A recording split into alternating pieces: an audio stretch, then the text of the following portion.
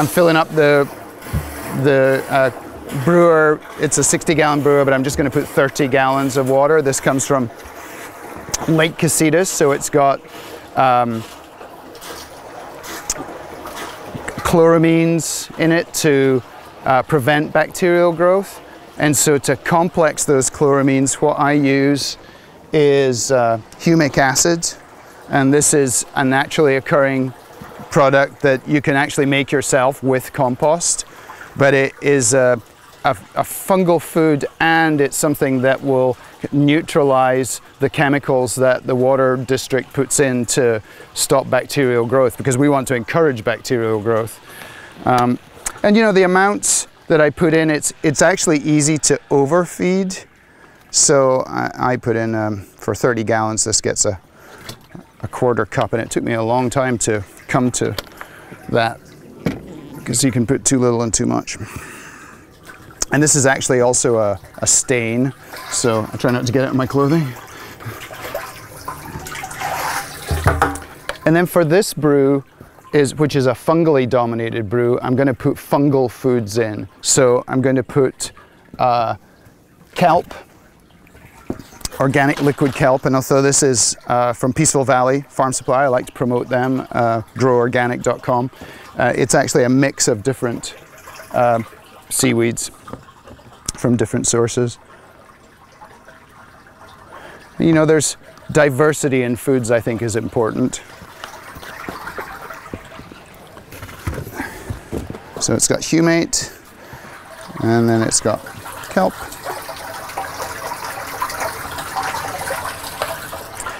And the last thing I'll put in here, the last liquid I put in here, is whole fish. And so this is basically fish in a blender. And you can actually do that, just you got to dedicate your blender to having fish in it. And this is not something that I want to get on my clothing, because it's fishy.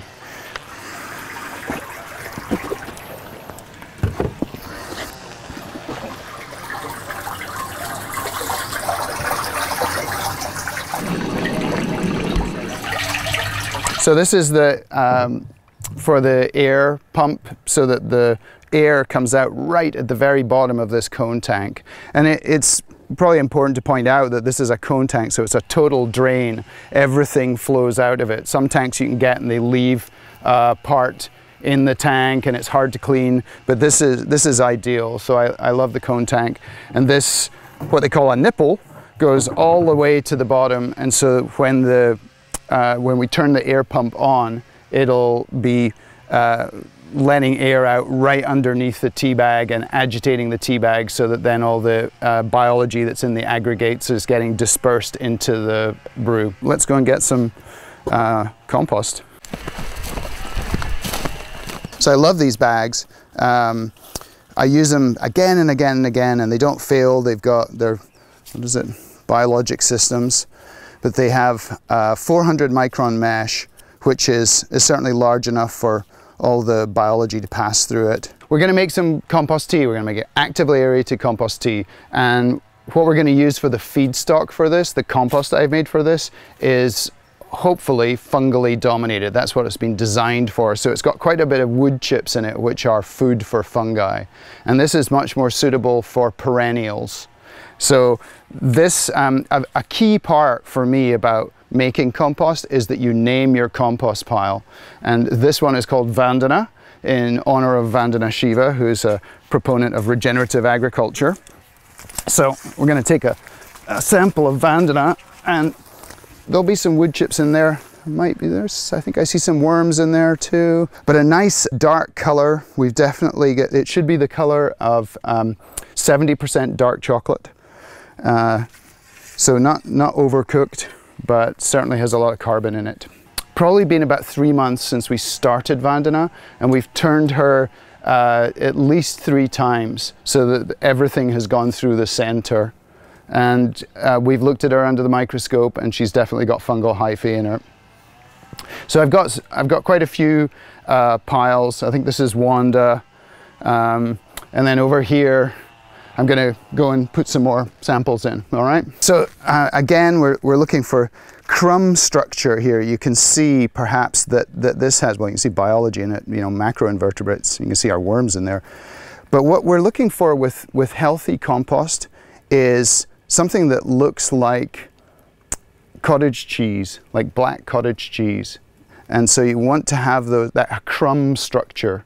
And so we've definitely got that here. And you can see I've got chunks of wood in there. Whoops, fungal hyphae live on wood. But the reason that fungal hyphae are important is that 80% of vascular plants, 80% of plants have a root association with fungi. And so it's easier to tell the plants that don't have fungal associations with their roots. And I'm just, you know, again, these piles have all been made at different times. So taking samples from different piles ensures that I've got some diversity. And then as a bonus, well, actually I've got, this is a meal of fish feather, kelp, soy, and alfalfa. And so that's another fungal source of fungal food. So there's quite a diversity of foods that I'm giving to this actively aerated compost tea. The last thing is going to be from older worm compost. You might actually see that there's some, oh yeah, there's quite a few worms there. And they like to eat the biology that's growing on the cardboard. Of course, worms like the dark, so as soon as you uncover them, they're off to somewhere else. But they are such a source of wonderful, vibrant compost, and particularly for cannabis growing, the bacterially dominated brews are what I make and what I recommend, because we're talking about annual plants there. But still, we've got fungal hyphae in here. This is my home compost bin. I really like to juice veggies. I do work with a lot of gardens and farms, and so I have a lot of fresh veggies. And when I do my veggie juice, the pulp comes to my worm bin. So the waste from my kitchen becomes the food for my worms. And then the waste from the worms becomes the food for my compost tea. And that compost tea goes on to plants, which then come back into my kitchen. So it's a cycle. And that's the beauty of mimicking biological systems. And that's really a core part of regenerative agriculture. All right, I'm gonna take a wee sample of this. You can see the cherimoya underneath is growing its roots into it because it's very happy to have all that nice nutrition. And we'll cover this puppy up. And it is interesting that cardboard is a food source. And then I've got, just as some kind of data analysis, we'll see how much we got in here. And I aim for between 8 and 10 pounds. 9.9, pretty good. So yeah, I am excited about this, that you guys are into compost teas, because what this is doing is putting biology into the soil, and it's that interaction between plants and soil that is taking carbon out of the atmosphere and putting it into the ground. And that's regenerative agriculture, increasing soil carbon content. So we've got a whole bunch of biology in here, and really anybody can make compost, especially the simple worm bin. Every home produces veggie waste, so it's something that's not that complex to do. And here we have, you know, samples of different compost, in this instance for fungally dominated actively aerated compost tea. And it's just a big tea bag, and put that big tea bag into our brewer. I've got the foods in the bag and I've got foods in the solution, and then I'm going to turn the air pump on, and you'll see it's got a rolling boil, and that's going to take the biology out of all those aggregates. The crumb structure is going to be dispersed and the biology is going to go out through the pores of the bag, and then the foods are going to allow it to grow and multiply. The bacteria will be dividing in 20 minutes. And so we build up a huge population of biology in here. And we, you know, when we take a sample of this, that we take one drop, and it's amazing how much biology there is in it. So there's 30 gallons of it here. They say that there's more bacteria in a teaspoon of soil than there are people on the planet. So there's a huge amount of biology in here. So I'm going to turn the pump on. And just a key thing about the pump is that it has to be above the brewer, because if the power went off for some reason and the pump was below the brewer, then it would siphon back through the pump, and that would be bad for the pump. But basically that's it. Now we just have to wait for this to brew, for the biology to grow, and we'll come back tomorrow morning and we'll put it into buckets, and it'll go off and be applied, probably by watering it around plants, but it could also be sprayed onto the foliage of plants. Compost tea in action. It smells a wee bit fishy at the moment, but then when you're done with it, the fishy smell goes away because that food's been used up, you know? When this is done brewing, and generally I leave it overnight, and when it's done, then it can be added to the soil around about the plants, what we call a soil drench, which sounds a lot more complex than it is. It's putting it in a watering can and watering it around your plant, around the drip line of the plant where the roots are mainly present, where the feeder roots are present. Or it can be used as a foliar application, because sprayed onto the leaves. And leaves have holes in them, they have stomata that they can take in, that's where they take their carbon dioxide in. But a lot of it is, if your plant is sick, for instance, or if you use pesticides or herbicides on it, there isn't going to be any biology on that plant leaf, so it's prone to infection. And if you've got good biology coating your leaves, then you're going to be fighting off that infection. So it's a way of having healthy plants by spraying it on the leaves. So you can do both. And I've seen really fast responses to foliar application of compost teas. Generally, though, the biology you're wanting to get around about the roots, because the plant is feeding the soil with carbohydrates, it's taking carbon dioxide out of the atmosphere and putting it into the ground as carbohydrates, and that feeds the biology. And so we're presenting the biology that can be fed by that, and then that biology is reproducing and dying, and there's feeding off each other, and there's this complex food web, and that's providing the food for the plant. So it's this synergism between plant and soil that we're really encouraging here, that we're kickstarting by making this actively aerated compost tea. Regenerative agriculture in action. For cannabis production, when the plant is flowering, it would be a soil drench. And although I don't know that it would damage the flowers, because there is fish food present, then it may give it a scent, and we're trying to stay away from that. You like your terpenes to be naturally produced, not tainted with some exterior food. So soil drench for cannabis that is flowering or near to flowering.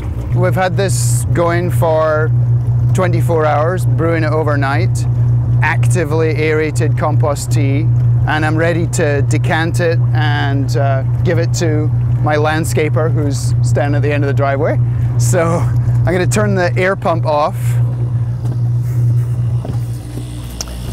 and that makes it a bit quieter, and take out my tea bag.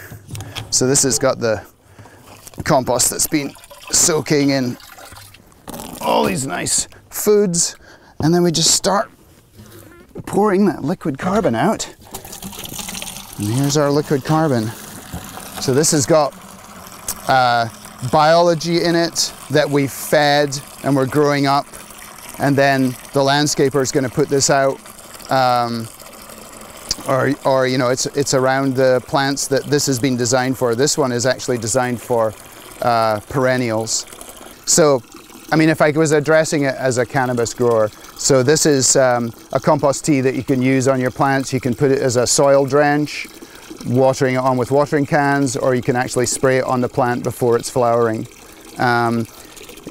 So a lot of biology in this. We'll look at it under the microscope and just check what's coming in, what we're growing up.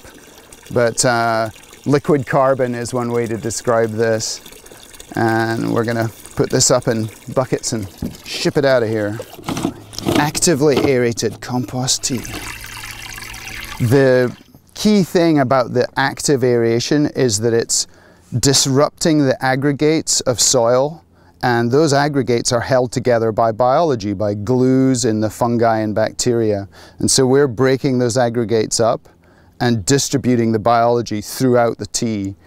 And so it's not, some people, when they think of aeration, they think of an air stone in an aquarium, which has maybe a dribble of little bubbles.